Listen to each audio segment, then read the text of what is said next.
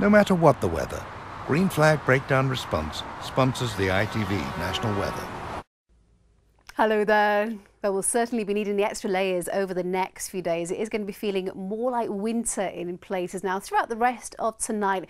Still got a few showers affecting the far north and also into western areas, but over towards the east, a generally dry picture for you. Some clear skies and temperatures could be cold enough for a touch of frost in places. So Monday morning gets off to a chilly start to the day. There will be some sunshine around to begin with, but we have got some showers out towards the west which will be tracking their way eastwards, and also a band of cloud and rain steadily sinking its way southwards as we go through the day. Some of that could be heavy at times, possibly even wintry across the higher ground, and behind it some much colder temperatures will follow. See you later. Bye bye. Green Flag Breakdown Response